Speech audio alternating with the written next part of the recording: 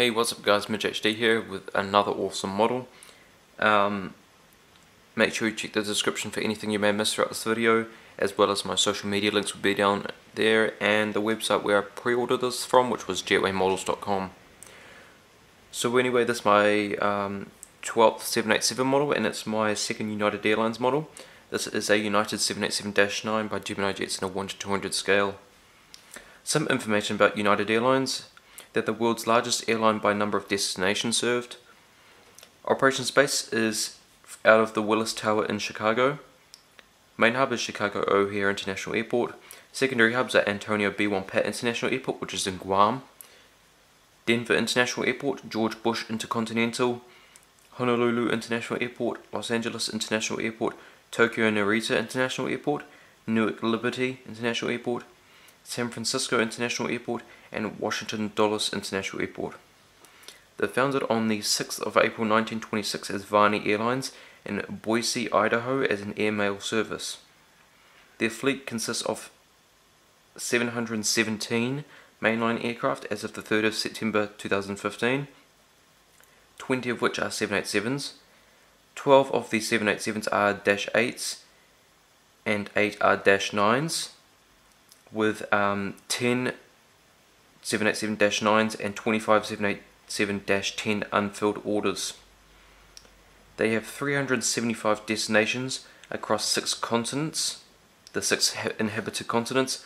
Their current 787 routes are from Denver to Tokyo Narita, Honolulu to Tokyo Narita, Houston to Denver, Lagos, London Heathrow, San Francisco, Sao Paulo Guarulhos, and from Los Angeles to Melbourne, Shanghai Pudong, Tokyo Narita, and then from San Francisco to Chengdu and Osaka Kansai.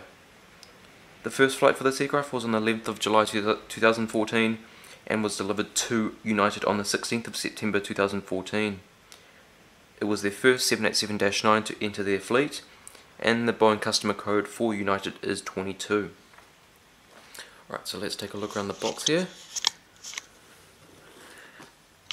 So we have Gemini 200 United, picture the aircraft, and scale 1 to 200.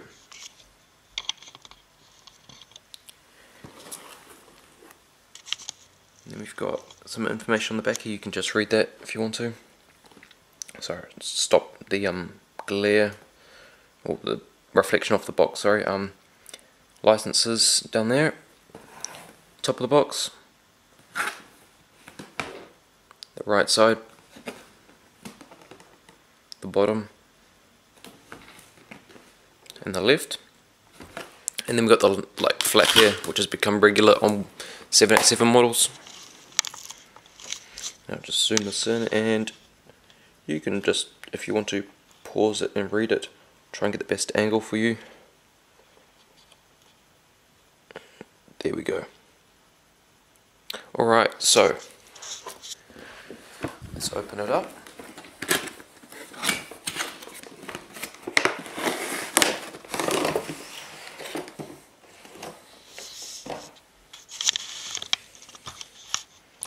And there she is. Alright guys, so the model is now out of the box, and we'll start here on the port side at the front. So we have the cockpit windows, Star Alliance logo, because they're part of the Star Alliance group, which is a group of 27 airlines. Then we have pitot-tube static ports, and we have 0950 on the gear door. That means two things. 0950 is their fleet number, and 950 is part of the registration. ETOPS for extended operations. First cabin door, United titles. Then we have the realistic landing light, and we have the GE NX-1B engine. I'll show you inside the engine here. There's also the engine strake on the inside of the engine nacelle, right here, and the fan blades, they spin quite well. Same on this side, and they're very detailed, although they could have done with slightly bigger fans be honest. But that's just my opinion. I'm pretty sure they're too thin. And you see the chevron teeth at the back here. They're basically just there to reduce noise and help the reduce noise by mixing the cooler bypass air with the hotter engine core air, thus reducing noise and increasing thrust.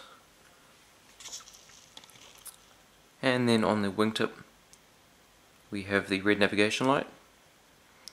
I love the flexed wing, and you see the nice gold streak running across the fuselage. 787 Dreamliner, there's a registration N38950 or November 38950, that's what's meaning by the 950, part of the registration, and also up here by the last cabin door, sorry. That's their fleet number there. Then we've also got a bulk bin door underneath the registration, and the American flag because they're a flag carrier of the United States. Then we've got the United Continental logo. And I'll just show you the APU. Very nice APU. Strobe light here and here. And it's a nice 3D APU because it's actually got a hole in it, so I can just put the screwdriver in there, which is very good. Just, it adds that detail when you have the hole for the APU. Then we've got the Star Alliance logo on this side, part of the registration, and the fleet number on the gear door, as well as ETOPS, pedal tube, static ports, United titles, front cargo container door, realistic landing light, and the GE NX engine. Then on the wingtip on this side we've got the green navigation light, and continuing down the fuselage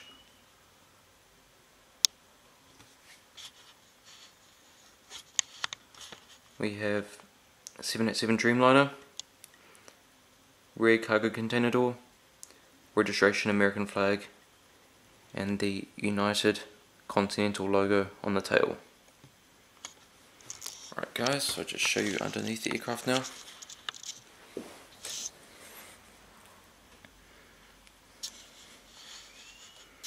So we've got the nose gear. We've got a beacon light there, hole for the stand, main gears, gear doors, flaps, slats, ailerons. See the nice raked flexed wingtip. Details underneath the engine right there. Very, very detailed. Same on this side.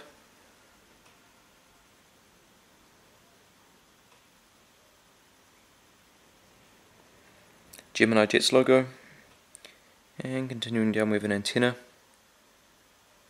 and the APU housing, which you can't see, they haven't painted it on, that's okay.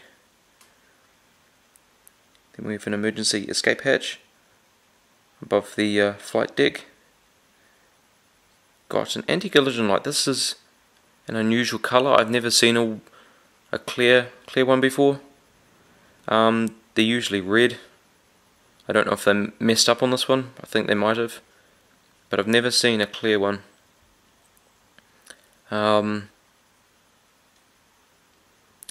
Antenna and the Wi-Fi box, it's just nice 3D. It's a pretty big one actually.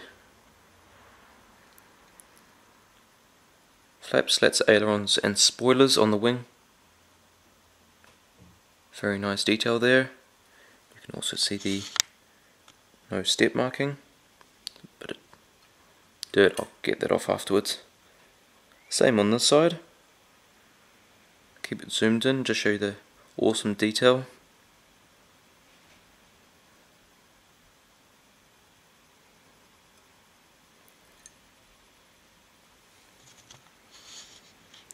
So now we've got the SATCOM, little 3D piece that's been put on, a couple more antennas, and down towards the tail. We have a grey dot on each side of the horizontal stabilizers. Those are the logo lights that light up the tail at night time. Alright, so show you the seating for this aircraft.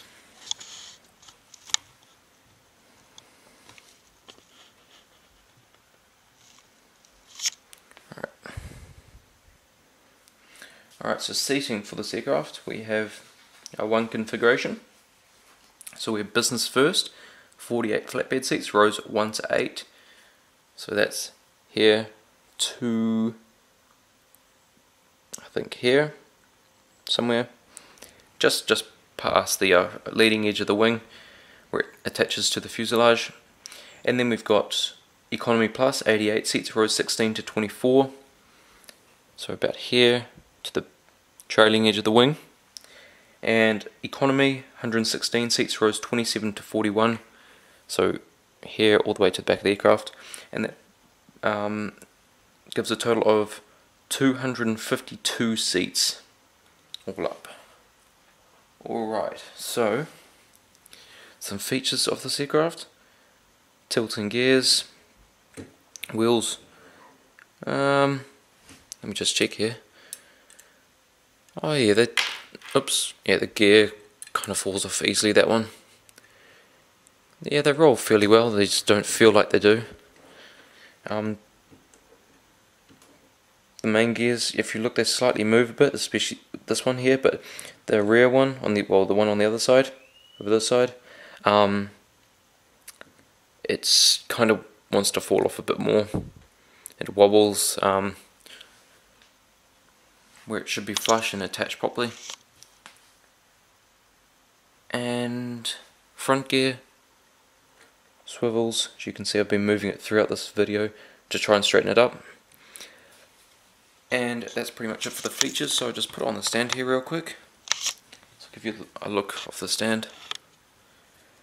Just a general stand, nice wooden stand, Gemini Jets logo, film on the back to protect the metal, and the pad on top to protect the model underneath so it doesn't scratch it. So just take the film off here.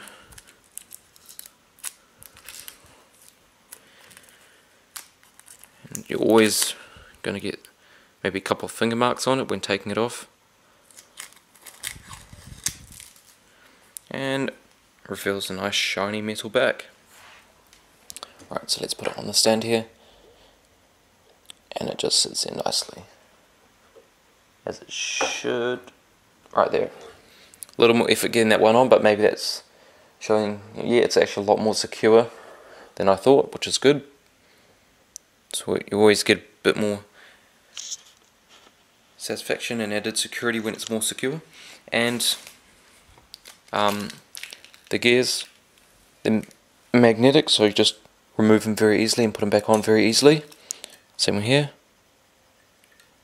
If I can find, there we go, it's back on. And when you want an in-flight mode, here's the gear doors to put them on for in-flight mode. Alright guys, so this is about going to end the video right here. I hope you enjoyed. I highly recommend getting this model. It's a beautiful model. 787-9's perfectly proportioned aircraft, and it's just a great model for any collection. Please like the video if you enjoyed. Comment, tell me what you think. Tell me if you're going to get it. Subscribe for more. I have British Airways A380 and a Qantas 767 freighter, and I just did an Air China 777 unboxing, so go check those out. And share this video so other people can know about it and see if they want to get it as well. So anyway guys, I really hope you enjoyed, and I'll see you next time.